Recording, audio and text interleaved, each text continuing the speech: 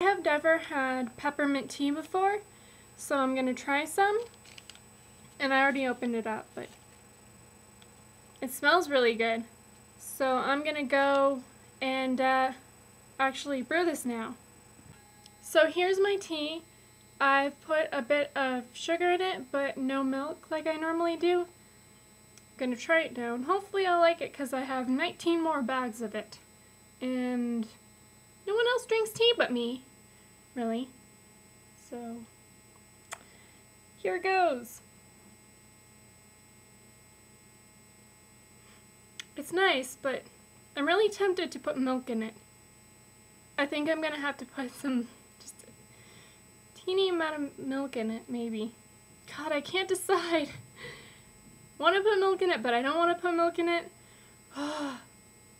Maybe I'll drink half of it and then put milk in it. I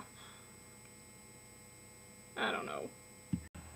So I decided to put a bit of milk in it after all. Maybe next time a bit less, but overall, I think I've decided I do in fact like peppermint tea.